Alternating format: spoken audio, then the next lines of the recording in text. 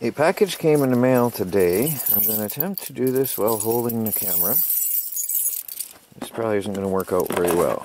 No, this is not going to work at all.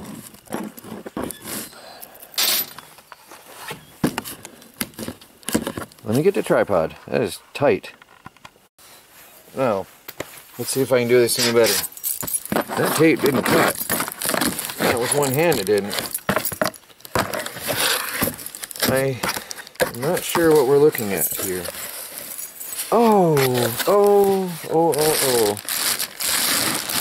I'm so thankful for that. I don't have one of these. Oh, look at that. Wow, that's a nice one. Look at that. Wow, look at that. If you don't know what that is, I knew it immediately when I saw this.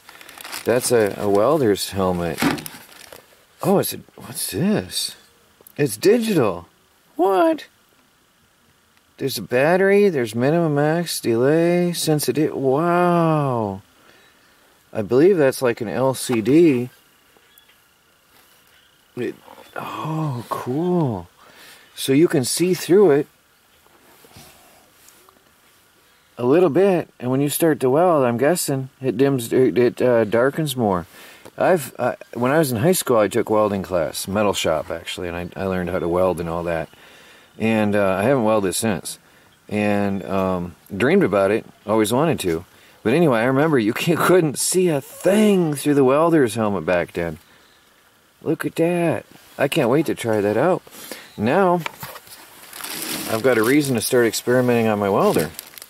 There's a battery. Oh, and there's another shield of some kind. I don't know if that's an extra. It's probably an extra. I'll have to check the instructions.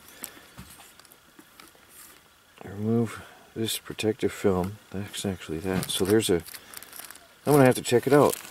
There's a manual. Auto darkening. Yep. Auto darkening welding helmet mask. Cool. Well, I got some reading to do. Oh, cool. Well, thank you. I saw the comment. Briefly, really quick this morning, but I was running, so I'm going to get on there and thank the person that mentioned that something was arriving in the mail today. I did not expect that, not ever. That is cool. Well, thank you. Thank you very much. Good evening, everybody. 7:45 in the evening. It's Troy from the Do-It-Yourself World and the Off-Grid Project.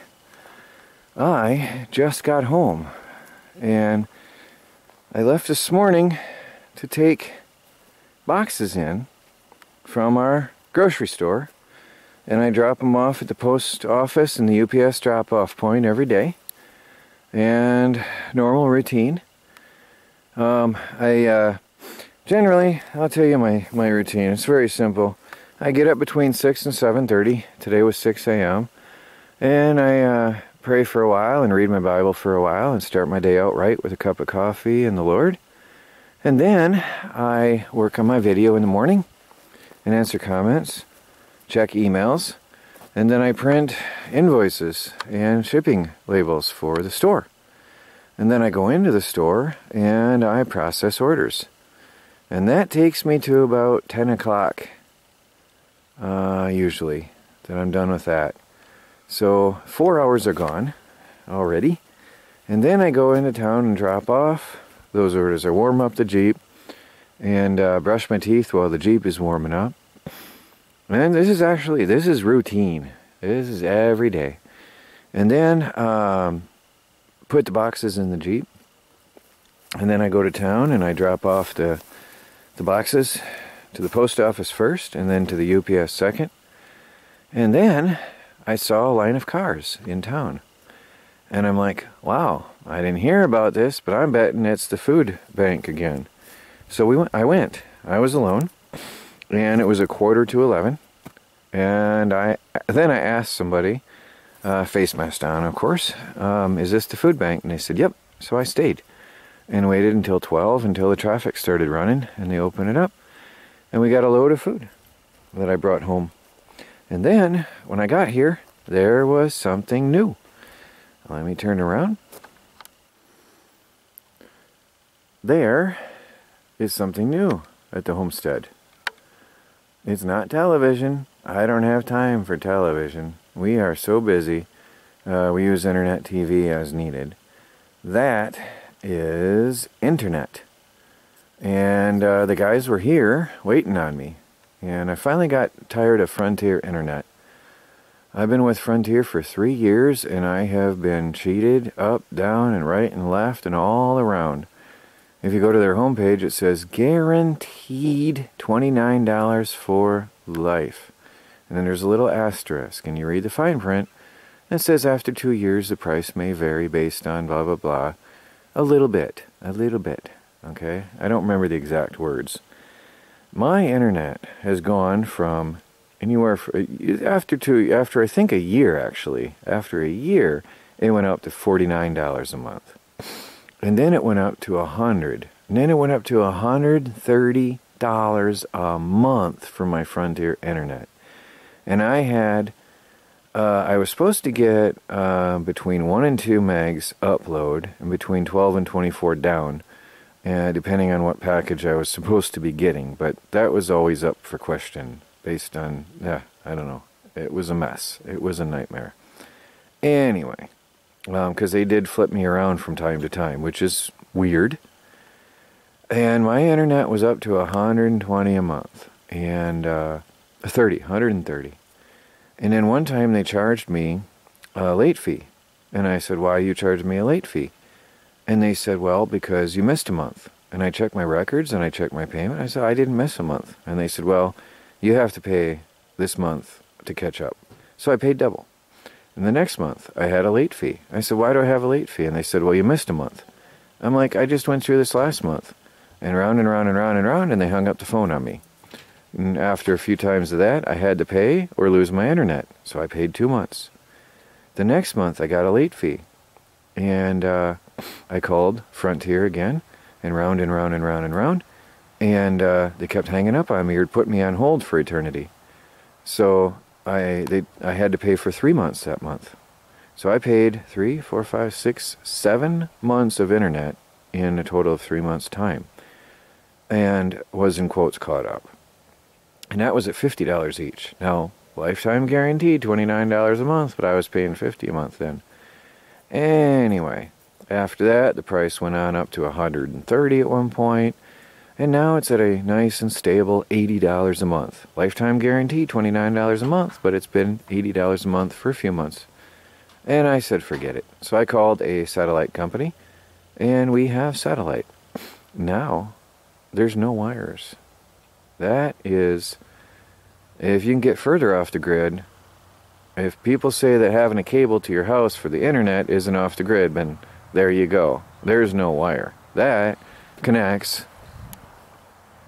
up there somewhere. 22,000 miles, it says. 22,000 miles away. There's no cables to our property for the internet. Not anymore. Then I've got $60 a month, which is cheaper than $80. So I've reduced my internet cost, and my upload speed was with Frontier 0.5 to 0.7 meg per second upload. And I did a speed test, and I had 4 megs today upload. And that can vary. It should be about 3, and it can go as high as 5 and sometimes fluctuate. So this morning's video took me 2.5 hours with Frontier Internet to upload. 2.5 hours for an 18-minute video, and I think it was 500 megs of video. Very small. I'm not able to do a full HD video. I have to really crunch it down. I mean, I do HD resolution, but I crunch down the data rate and all that, and the quality, so I can get it to upload. I can't wait to see how this video goes tomorrow on my satellite. Now with satellite, you have a longer ping. You have a bit of a delay, a very noticeable delay when you connect to a website.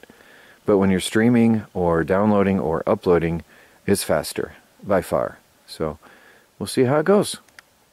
And so they were there, and then they took a little while, and they got our internet hooked up.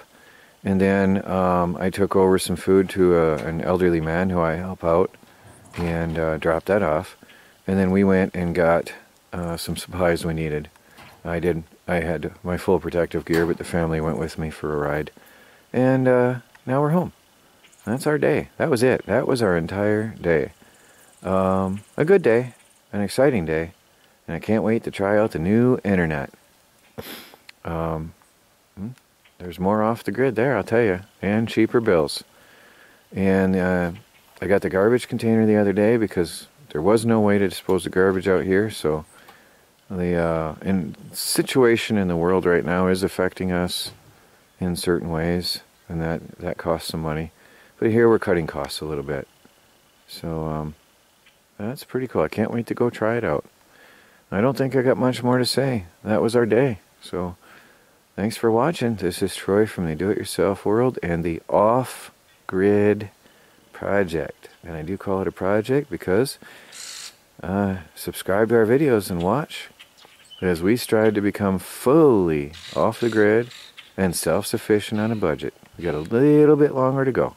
We'll be there. Talk to you later.